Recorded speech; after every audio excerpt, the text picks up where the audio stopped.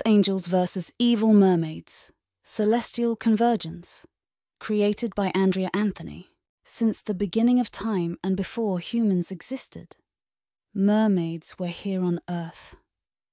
With powers passed to them from the generations before, the Earth was theirs before anyone else, and so they vowed to always be the rulers of their underwater universe. The underwater world is illuminated by bioluminescent plants as a council of mermaids gathers. Ilara, a regal and powerful mermaid with a shimmering crown, addresses the council.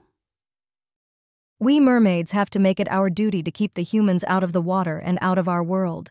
They have not proven to us since their arrival that we can trust them, and if we don't do something now, all will be lost, and we risk becoming their victims of their recklessness if we don't get rid of them. Now they will kill us all. Look at the other animals on land that they have eliminated. I vow as your leader to rid this planet of the humankind and reclaim this planet as our own. Again. I hope I can count on my fellow mermen and women to support this decision. Ilara and Nerea are sisters who share a close bond.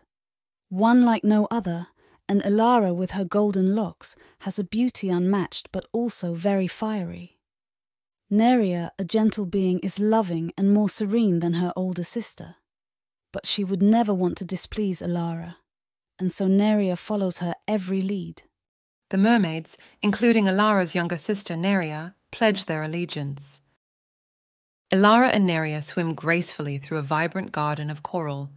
Nerea whispering, "Sister, do you truly believe we can trust no human?" Nerea, our kind has suffered at their hands before. We must protect our legacy. The council convenes again, but tension fills the chamber. Ilara addresses the council, troubled.